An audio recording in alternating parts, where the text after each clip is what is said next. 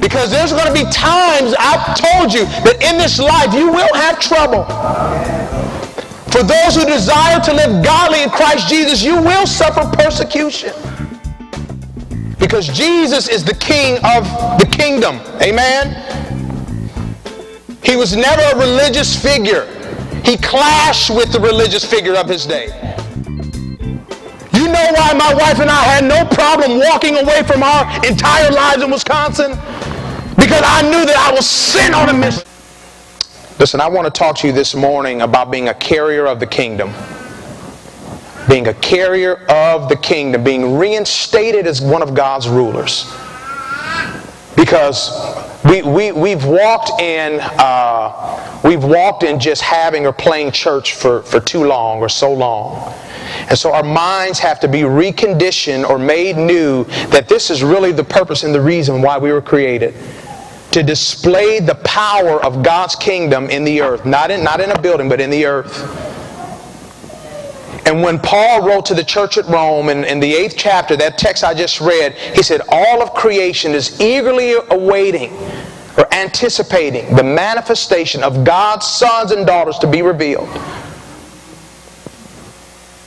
This is what they're waiting on, to show that there is a difference between Christianity and Islam. To show that there's a difference between Christianity and Buddhism. To show that there's a difference between Christianity and Jehovah's Witnesses and what they believe. Or the Mormons and what they believe. Because we serve a God that is not dead, but He's alive. And He's full of power. Amen? Hallelujah. And that power that was entrusted to Jesus has also been entrusted and given to His church. Because He is our head and we are His body. And so the same power that Father God gave to Christ, He's also given to us. You already have it. It's already in you. Listen, I preached at a conference last week, a Shout of Judah conference, and the message that the Lord gave me for that conference was a message called Transformative Power. Transformative Power, the church triumphant. Because we have a tendency as humans to always look at what we see. To look at, the church, look at all of the faults and all of the issues and all of the spots and the wrinkles that Jesus said He was coming back for a church without those. We have a tendency to always look at that and to focus in on that. And the Lord had to help me even before I preached that message, because it's the easiest thing to do to always pick out or point out what's wrong. But the Lord reminded me of His prophetic promise that the gates of hell will not prevail against the ecclesia of God. And that regardless of what kind of issues that we have, because we're family, we're people, so we're going to have issues, because we're not perfect. Amen? But the Lord began to remind me that my church is a church that's triumphant. And the only way that things are going to get done in the earth is through the church of the Lord Jesus Christ. It's the only way. No politician can save you. No tax bailout can save you. I don't care who you vote into office, they can't save you. The vehicle that God has placed in the earth to get the job done, to make the difference, is the church of the Lord Jesus. Yes. So listen, this message that I shared last week, transformative power. The word transformative is defined as having power, already having power. Not gonna have it, or you already have it. Having power, or a tendency, or an inclination, or the potential to transform. Hallelujah. Already having power. It means to change in form, appearance, or structure. To change in condition, nature, or character. Transformative power. You ever heard people say the church ain't got no power? That's a lie. That's a lie. That's a lie. Let me show you. Turn with me in your Bible to the book of Acts, chapter 1.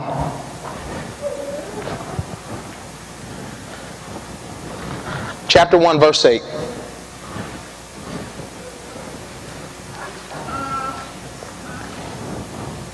We are the church triumphant, amen? Hallelujah. Are we all there? The book of Acts, chapter 1, verse 8 says this. But you shall have power. When the Holy Spirit has come upon you, and you shall be witnesses to me in Jerusalem, in all Judea, Samaria, and to the ends of the earth. So I have a question for you. If the Holy Spirit has already come upon you, please show by raising your hands.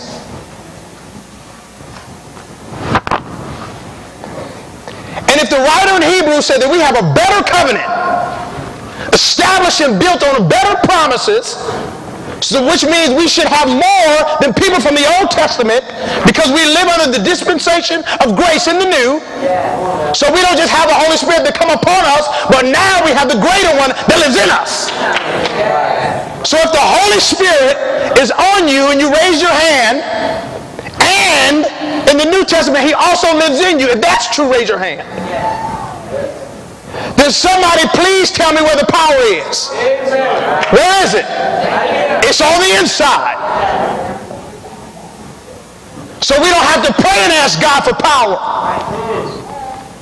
We've got to find out how to unlock, unleash, reveal, or unveil what's already in us.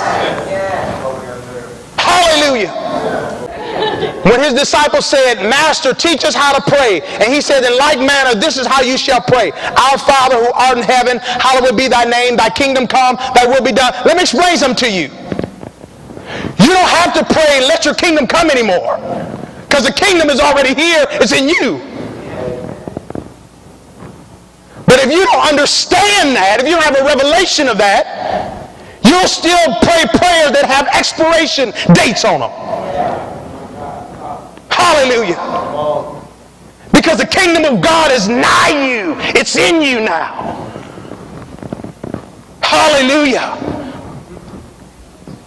And the way that this kingdom is demonstrated, the strength and the might of this kingdom is manifested, is through believers that have tenacious faith, who refuse to be denied, who will stand in the face of the impossible and call it possible because Jesus said it so.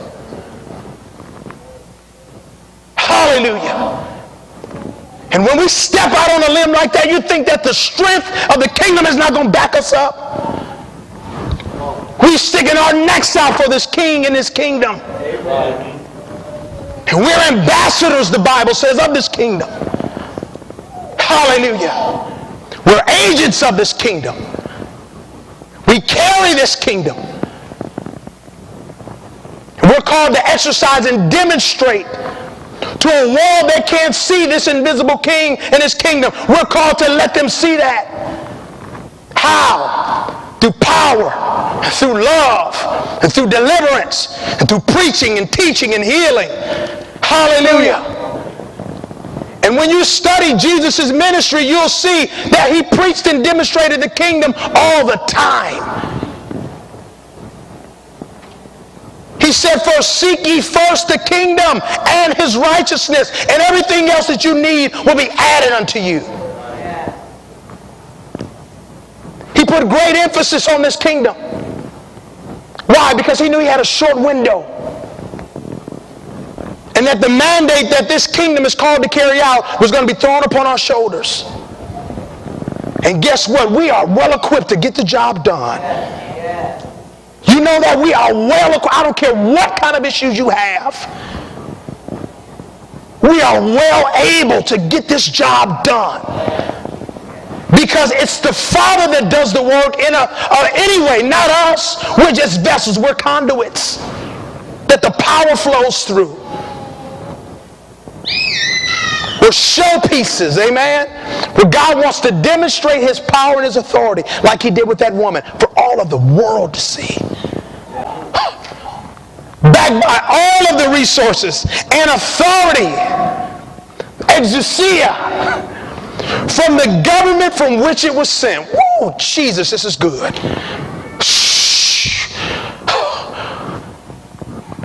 To conduct all matters of foreign or business affairs. You know why my wife and I had no problem walking away from our entire lives in Wisconsin? Because I knew that I was sent on a mission. And that my God has promised to supply all of my needs according to his riches and glory through Christ Jesus. My God. I don't care what it looked like and what it sounded like. I live not by bread alone, but by every word that proceeds out of the mouth of God. Every word that proceeds out of his mouth, I live by. Strive to live my life by.